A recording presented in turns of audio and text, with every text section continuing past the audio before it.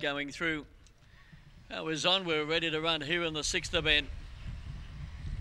They're set.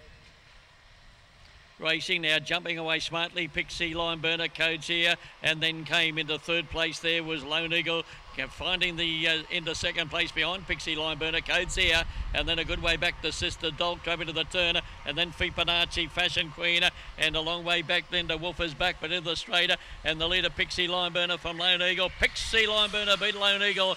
Codes here, not much in it between Fibonacci and on the outside Sister Dolk for fourth, and then came further back to Fashion Queen, and the other one there was Wolfer's Back. Well, she's boxed on too good, the wide Pixie Line Burner for the favourite Lone Eagle. Pixie Line Burner, the winner by Glenn Gallen. She's a Glory, owned and trained at Bob's Farm by Wendy Ison.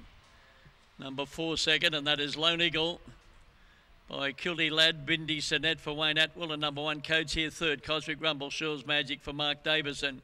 3, 4 and 1. I'll probably have a little know it's run fourth, number 2 Fibonacci. 3, 4, 1 and 2. Winning margin 3/4, 6.5 lengths between second and third, and that time was 22.67. 5:40, 15.99, 22.67, and that run home time was 6.68. 3, 4, 1 and 2, and Pixie Line Burner just a little bit too strong for them.